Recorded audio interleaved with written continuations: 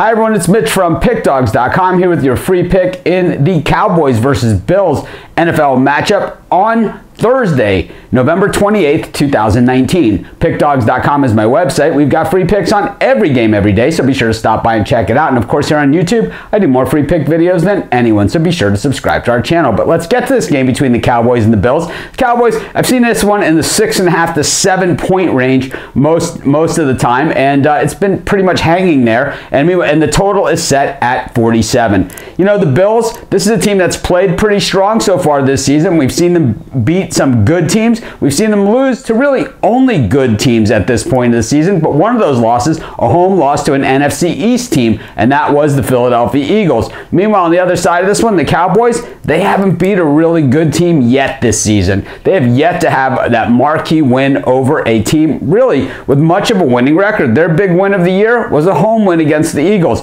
Generally on Thanksgiving, the Cowboys play extremely well, and that is one of the things that we know about them historically. I don't mind laying the points here with the Cowboys. I don't love them, that's for sure. This is the one of the three Thanksgiving Day games that I'm certainly not rushing out to bet. I like the Cowboys here, minus the 6.5. It's a lean at best. This is Mitch. Thanks for joining me. Be sure to check out all of our free picks at PickDawgz.com, and be sure to subscribe to our YouTube channel and join me for our live show, weekdays at 10 a.m., weekends at 11. I give out tons of free picks on that show, so be sure to join us and subscribe.